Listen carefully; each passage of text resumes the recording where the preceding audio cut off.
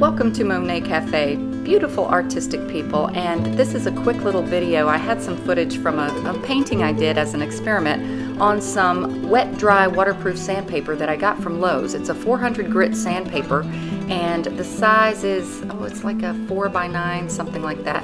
And I just tried it because it's wet dry, it allows for wet mediums. In this painting I don't use any wet materials to apply to this, but I thought it would be neat for you guys to watch how this works. This is not archival, meaning that I wouldn't enter this in an art show, but it's great to practice on. It's $7 for a pack of 10, so that comes up to be about 70 cents a piece. So it's pretty affordable to practice on and have fun. I found the surface was great, so enjoy this quick little painting, and I have sped it up because it's just kind of a little experiment. All right guys, happy painting, enjoy.